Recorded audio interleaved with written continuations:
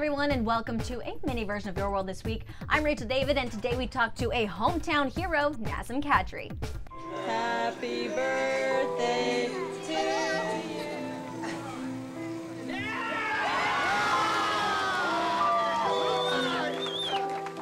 Hey Nazem, how was your game today, Mama?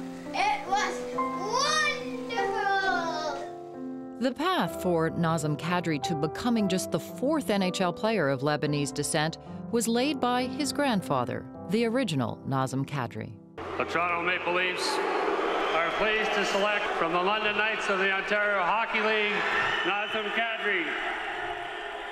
To have your grandfather there with you that day too, how important was that and how special was it for him? That's something that just sends shivers up my spine. I mean, he was probably one of the most, proud people in the family, and And he would constantly pray, like, I hope Nazem goes to Toronto. Mm-hmm.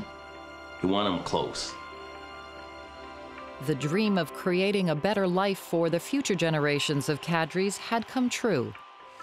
The original Nazem Kadri saw all his sacrifices come to fruition.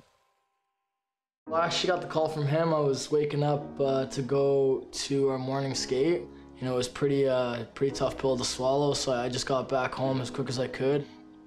He just fought through everything he could possibly fight through, and really I think that's why his legacy is gonna continue for generations.